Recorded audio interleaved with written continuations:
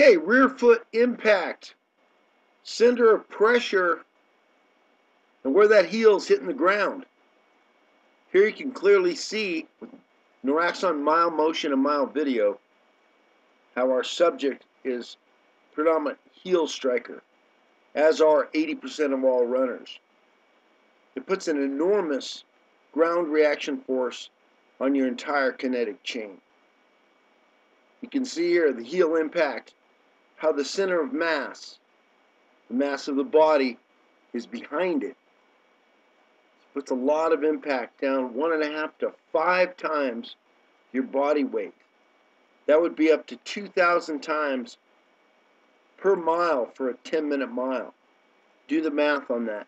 It's crazy. You can alter this 2 ways. Footwear will dissipate these ground forces, as well as restructuring your stride, learning a new gait, quicker steps, get your center mass up and over your rear foot to midfoot strike.